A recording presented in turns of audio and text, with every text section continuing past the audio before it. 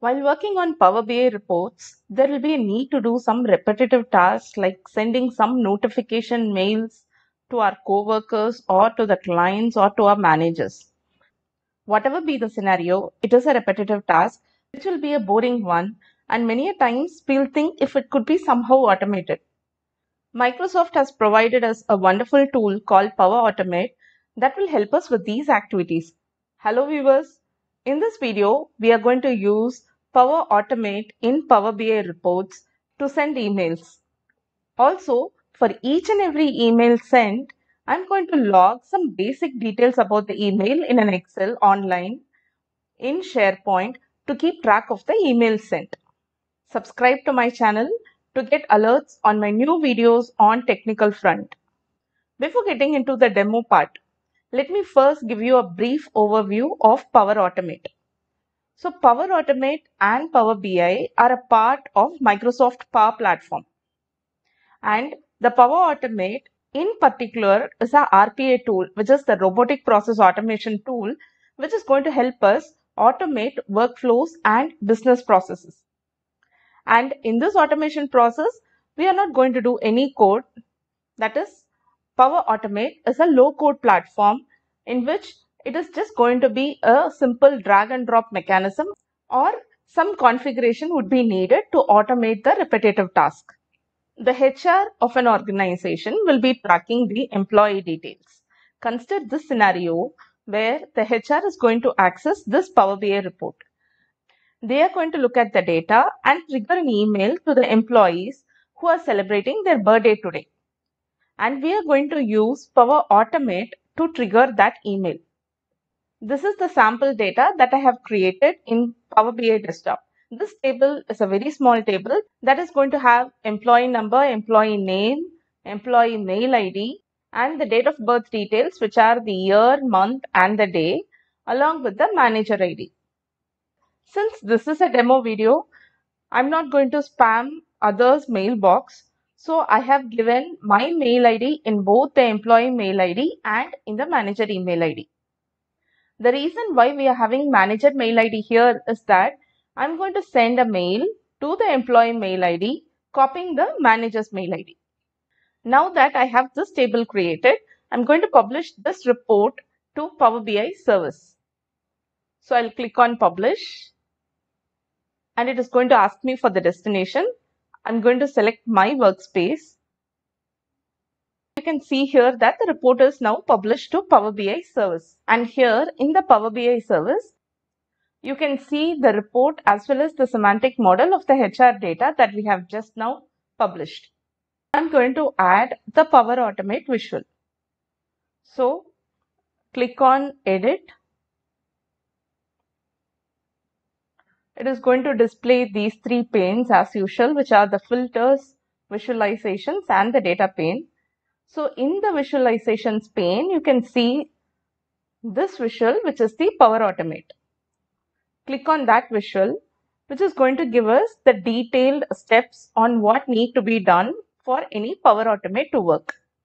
So I'm going to first resize it because I'm going to have it as a button, and when I click on that button, an email has to be generated.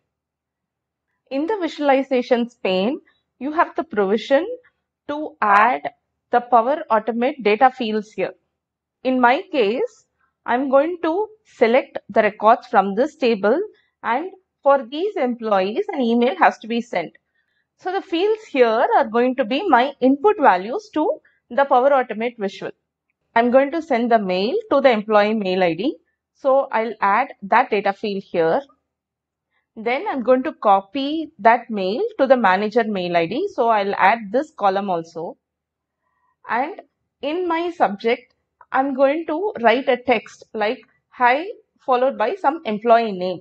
So I need this employee name also to be dynamically populated. So I'll get that field also added to my data list. So now that we have given the input values to the Power Automate, next we need to configure this Power Automate visual to send that email. For which, on the ellipsis that you see here, and then click on Edit. Then click on this Microsoft Power Automate. So here you can see the various flows that you can trigger. So when I click on a button, what is the action that need to be taken, or when it is going to be an API connection. So I can get the forecast for today. Like you can write whatever flow that you want. And there are some Power BI templates also which we can make use of. In this case, I'm going to create a new template from the Instant Cloud Flow.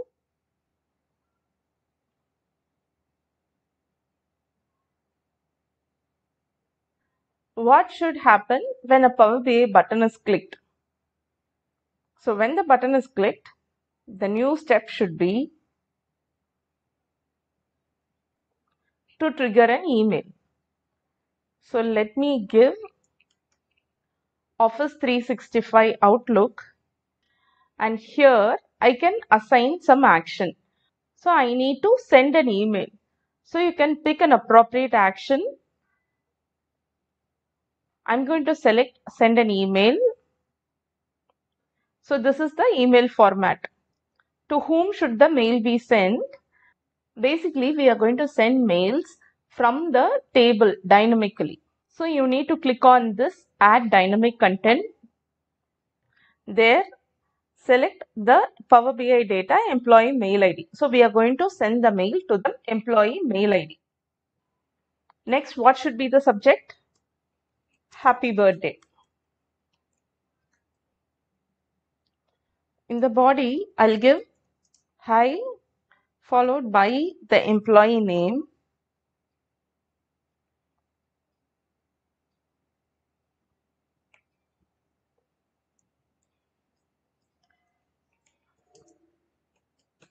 Wish you a very happy birthday.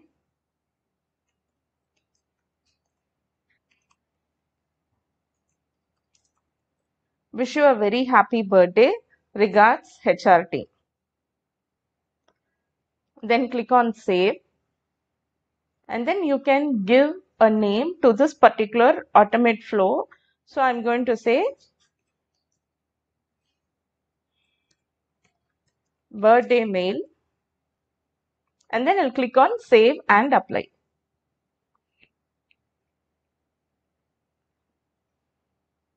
So now we have created a flow to send an email. Let's try to run this flow and see if this email gets triggered or not. So let's go back to the report. We have got this run flow here. What we have to do is go to the reading view.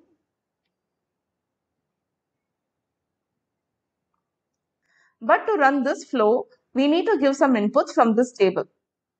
So I'm going to go by today's date. This person has got his birthday today, which is 17th July. Again, one other record here. So we have got only two birthdays here for 17th July. So I'll select these two and then I'll run the flow. Okay, now it says the email is triggered. So I'll have to go to my Outlook and see if I've got those two birthday wishes or not. Yes, you can see these two mails here. In this email, we can see only the two ID here, but the CC is missing. Now let's go back to the flow and then add the CC there. So I'll click on edit and then click on the ellipsis for more options, and then again click on edit. Click on the Microsoft Power Automate. My flow name is birthday mail. I'll go ahead and edit it. So in this step,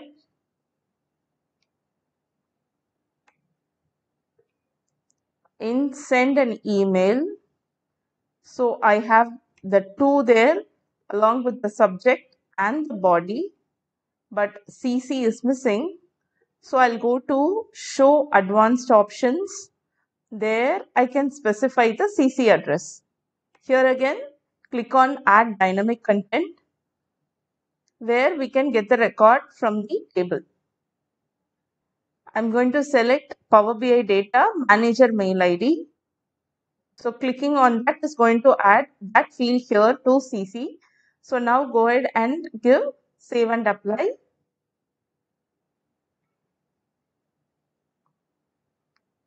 Go back to the report. And then we have got these two records selected, right? Now go to the reading view and then click on run flow. Here I can see two emails got generated. So my ID in the two and again my ID in the CC. This is how the Power Automate send email functionality works. Now let's go ahead and add the relevant details of the email that was sent into a log file, for which I'm going to use the SharePoint site. In the SharePoint communication site, we are now going to create an Excel file there. So go to New, click on Excel Workbook,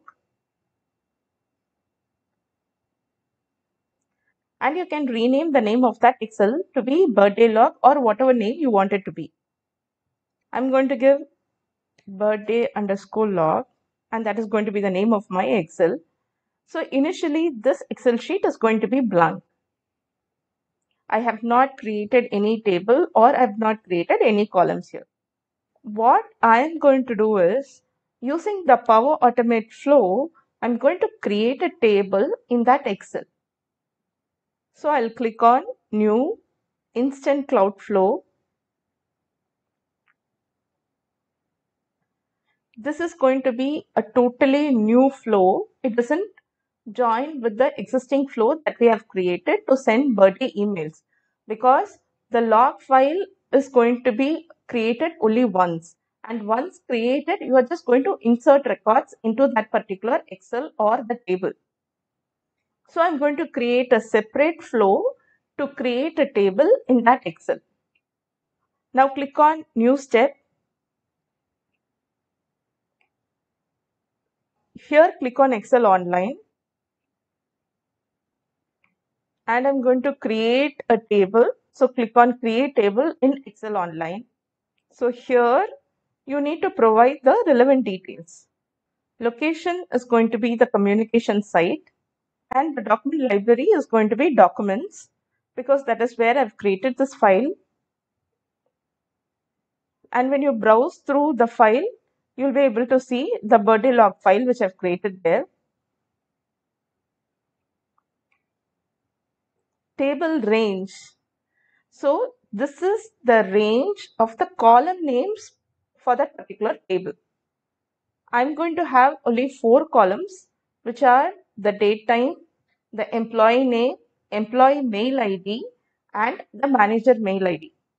So I'll give the table range to be A1 colon D1, because it's going to be only 4 columns. Table name, this is something which we have to manually give.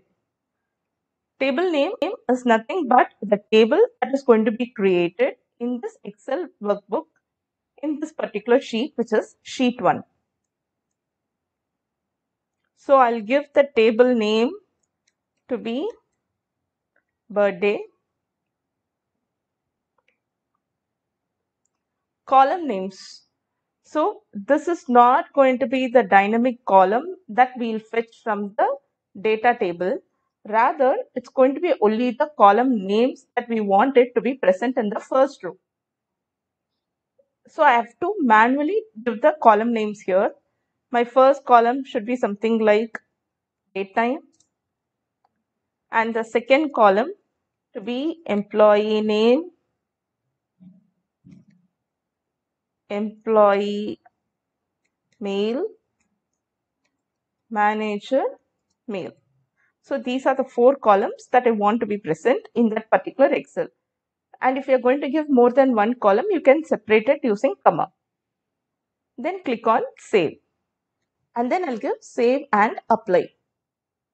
This flow does not need any input values. I can directly run the flow from here. So I've clicked on Run, and inside this I'm going to give Run Flow. The flow has started. We can monitor it using this particular flow runs page. In the history, we can see that the flow has succeeded. To verify if this flow has really succeeded, you can go back to the Excel workbook, where you can see these 4 columns to be created. So these are the column names which I've provided in the flow. Now let's make some modifications to our original flow. So here click on the ellipsis and then click on Edit, Microsoft Power Automate.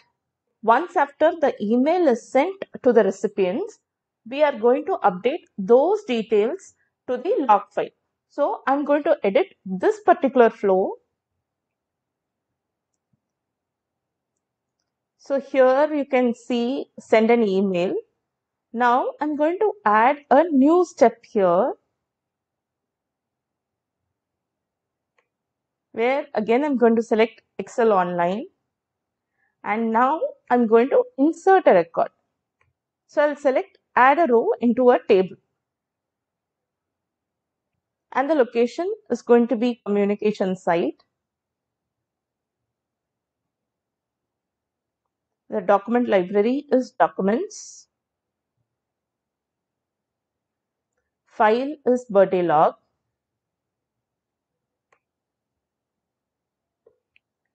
Table is the one which we have created, which is birthday. This is the table inside the Excel. Once after you select the name of the table, it is automatically going to display you the various column names. And I'm going to populate the column names dynamically. Under datetime, I'm going to update the timestamp. Under employee name, I'm going to give Power BI data employee name. Under mail, it is going to be the employee mail ID. And under manager mail, it is the manager mail ID. So now that we have linked all the columns in this particular flow, I'm going to save and apply. Now go back to the report, and when you check the Excel, it's going to be a blank file only with the column names. Now go to the reading view in Power BI service, then save the changes.